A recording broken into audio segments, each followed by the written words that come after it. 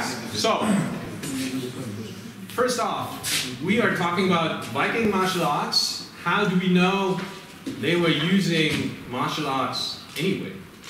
How can we, or how do I know they were fighting in a specific way? Well, they optimize their way of fighting according to the weapons they've got, the armor they've got, and the opponents they fought against. Yeah, but... Plus to maximize the chances of survival.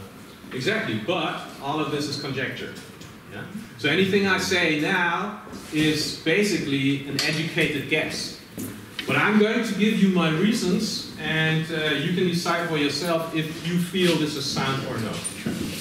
So, for the later Middle Ages, we do have actual sources. We do have the so-called the fight books, that tell us about the use of specific weapons. Also on horseback, in armor, unarmed fighting as well. There's the so-called ringen, wrestling, that we see in the historical fencing treatises too. And they're quite specific about how to do things. And what's also interesting is they are, in a sense, they are holistic. You can see particular moves, particular concepts come up and appear over and over again. And this is very enlightening, yet this is some 200, 300 years after the Viking Age. So the first treatise that we have is the so-called 133. 133 is the signature of the Royal Libraries, who by now have this treatise. This is about sword and shield too, but it's about sword and buckler. The buckler is a little fist-held shield. It's a specific set of weapons that was very popular in the late 13th and 14th century. And the whole treatise, which consists of 64 pages, is all about buckler fighting. Do they wear armor? No armor. Do you see any more than two people fighting each other? No. So this is about dueling only, and it's unarmored dueling. Of course, at the time, there were a lot of other contexts for weapon use. So this is dueling, possibly judicial dueling, because we still have some law codes from the period that give us the exact regulations for judicial duel. So in Germany, for instance, when there was a lawsuit and they were discussing evidence and they come to a dead end, there was the option of fighting a judicial duel. And this may well be the context of this particular book, although it's quite mysterious that... you see the hairdo of this guy here? Yeah, can you tell the others? He looks like a monk. Yeah, well, at least like a cleric. He doesn't have a monk's habit, but he is tonsured. Tonsured, yeah. Yeah. Tonsured? Tonsured, yeah. Tonsured, yeah. Okay. So it's a cleric, kind of strange. So there's some mystery regarding this particular manuscript. Also, what's remarkable. Yes, say that again. Ladies fighting. Yeah. So this is the only fight book that, on its last 2 pages, shows a female fighter. And you don't know. Is this? Do we have to take this literal? Is this just symbolic? All a matter of discussion. However, judicial duel. If this was the context for sword and buckler, what other contexts at the time could you think of when weapons were drawn, say for judicial duel? On the street. Yeah, like self-defense. Wars, right? Military. In military, we would expect armor as well. Drunkenness? Pardon? Drunkenness? Drinking? Too much drinking? Okay, a brawl. Yeah, there are actually historical images of brawls where you can see guys who are described as being drunk with long swords hacking at each other. One is already lying on the ground with multiple cuts on his body.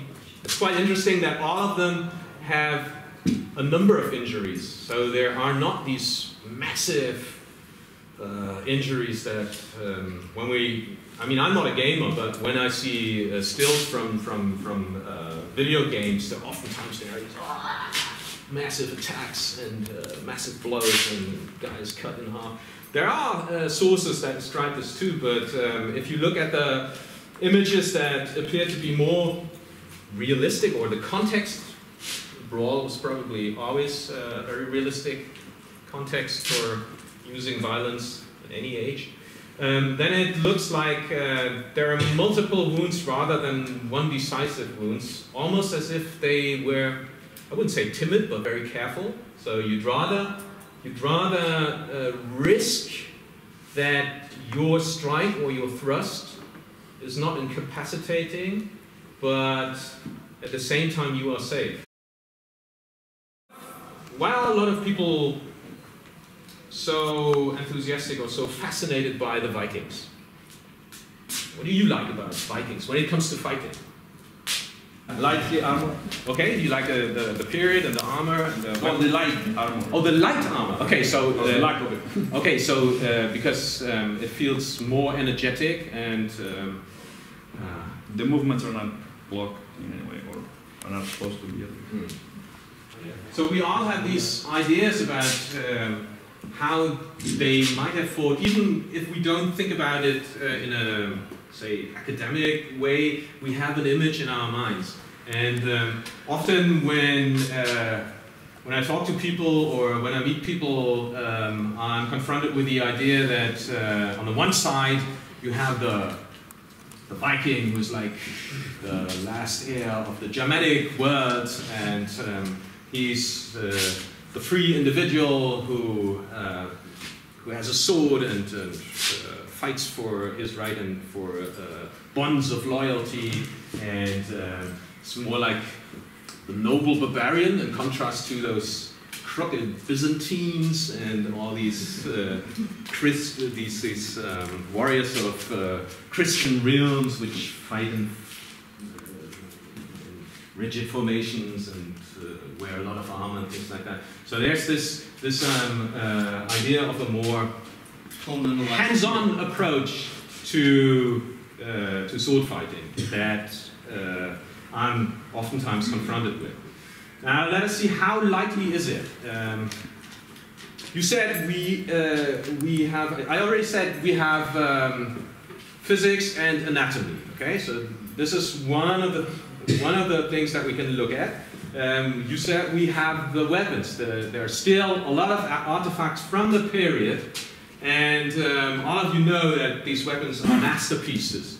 Yeah, I mean, those blades are just fantastic. All the craftsmanship, expert craftsmanship that went into it. And they are often splendidly adorned. I just recently saw a Viking sword that was found at Viskyauten at the Baltic, not too far away from here. Today that's in, no, it's not Poland, it's Kaliningrad today. And it has this inlaid wires, silver wire and copper, creating fantastic geometric designs, just crazy. That's the work that went into it. So, and we know from stories that they tell. What stories did they tell? What stories do we still have? Yeah, we have the sagas. What else?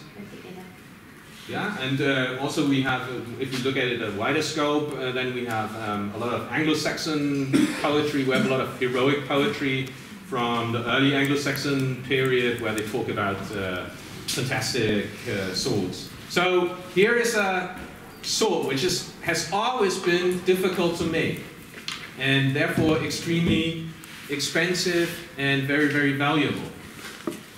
At the same time, it's extremely delicate. All of you have been to museums. You have seen the thickness of these blades, and particularly the thickness of these edges.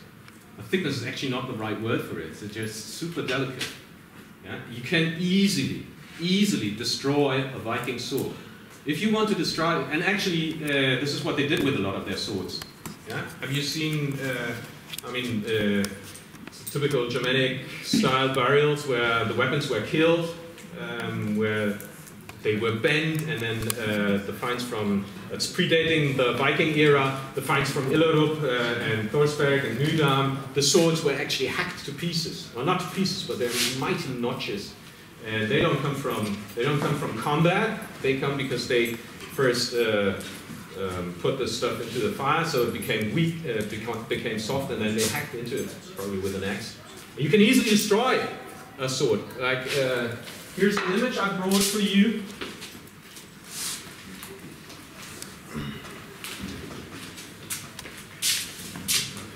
This shows.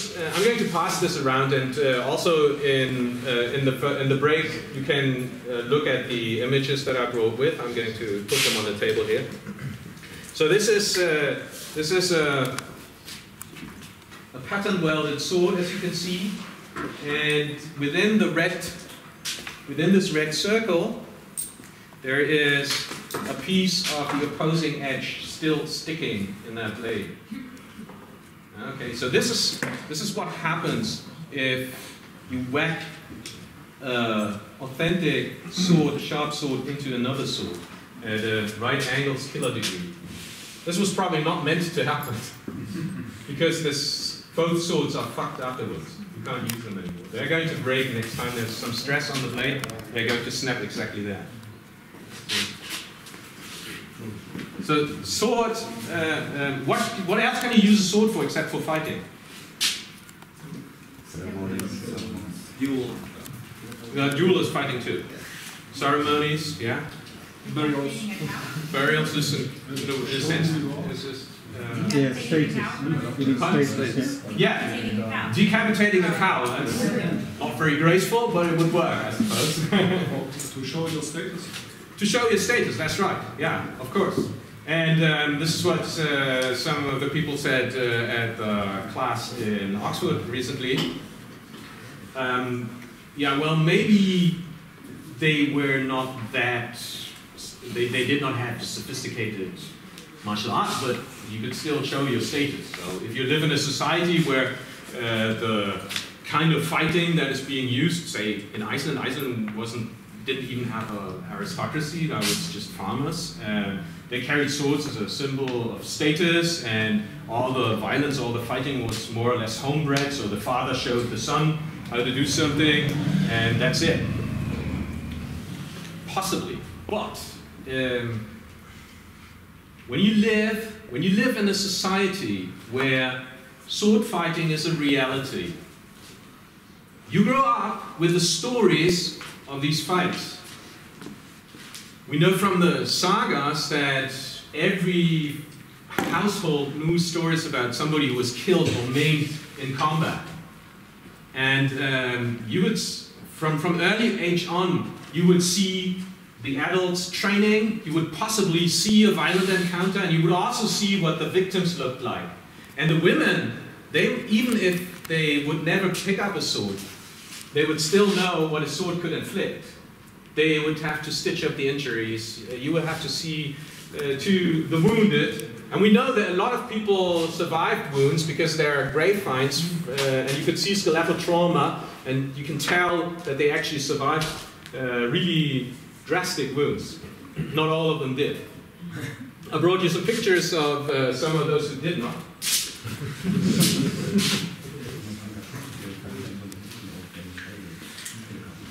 Okay, so here's some.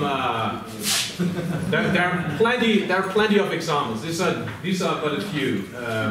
These are from the Viking Age.